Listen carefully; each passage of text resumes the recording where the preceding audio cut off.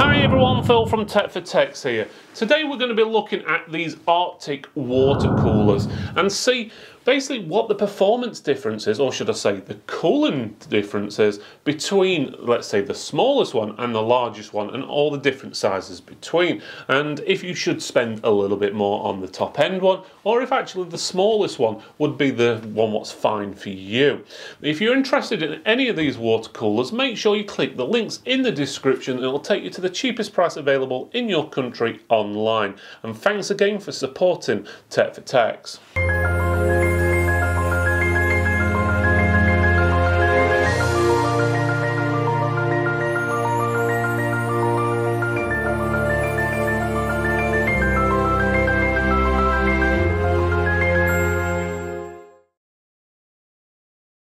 Before we go on to the main video, if you would do us a favour, click that like button, subscribe, click the bell as well. That way you'll get notifications of new videos and live streams we do.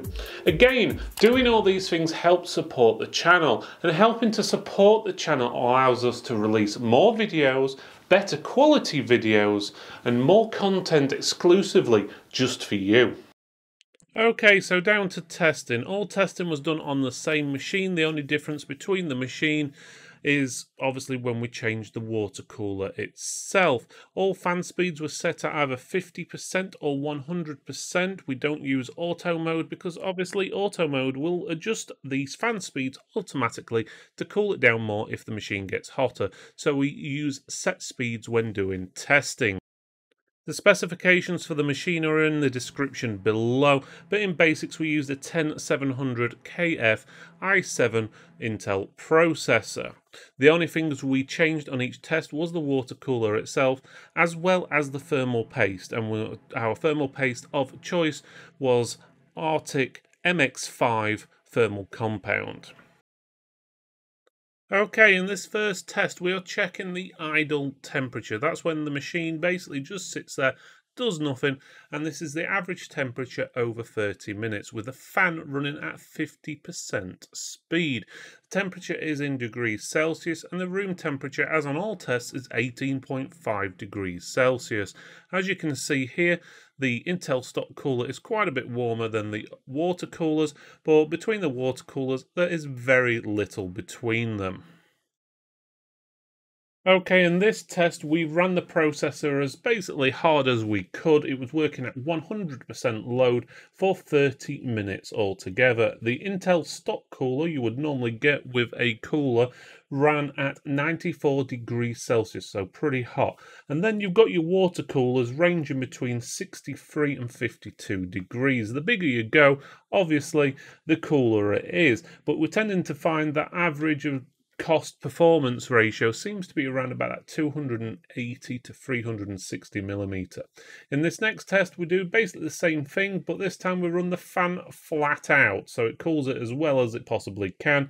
The Intel stock cooler still getting at roughly 81 degrees Celsius, and the water cooler's anywhere between 61 and 50 degrees. And again, we're sort of finding it leveling out at around about 280 to 360 millimeters.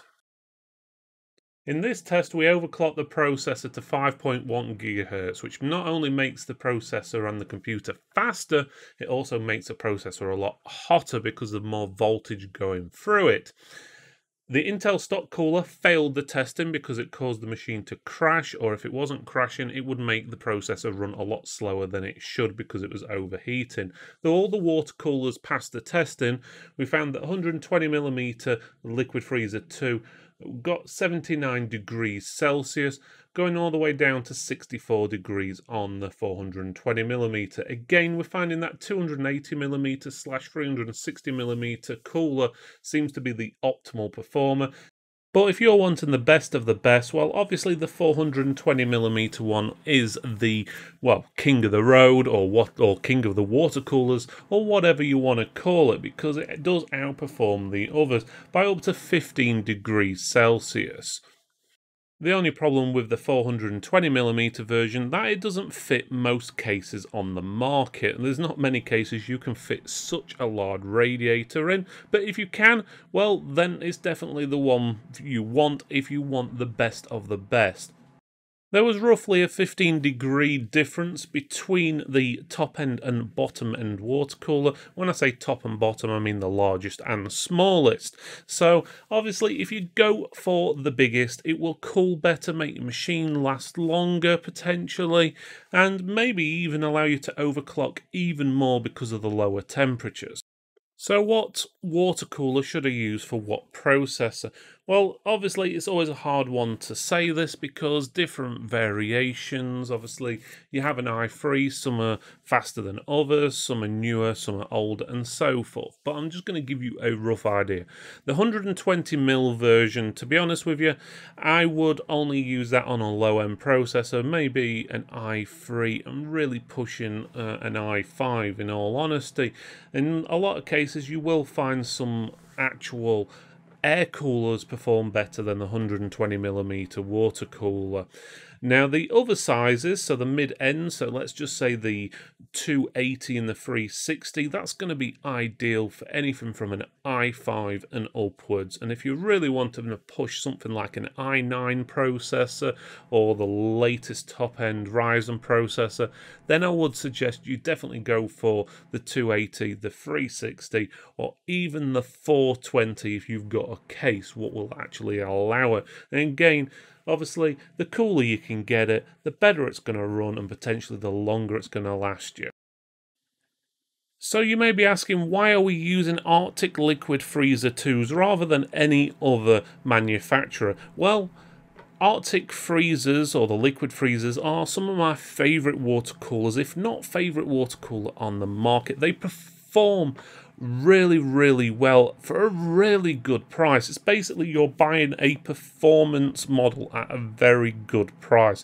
If you was to compare it to a car, okay, not everyone's a fan of different brands and stuff, I would say it's a Mustang. It's no frills attached, but you got pure performance at a decent price.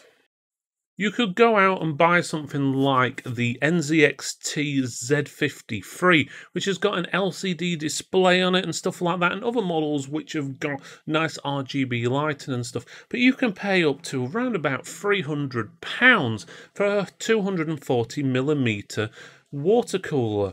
Well, the 420mm version of the Arctic water cooler is just over £100. And obviously the smaller you go, the even cheaper and better value for money they are. Personally, if I was going to build a standard gaming machine, I would try and go for at least the 280 320mm version. But again, if it's a little bit more compact and you haven't got the room, then a 240mm water cooler would do the job with ease.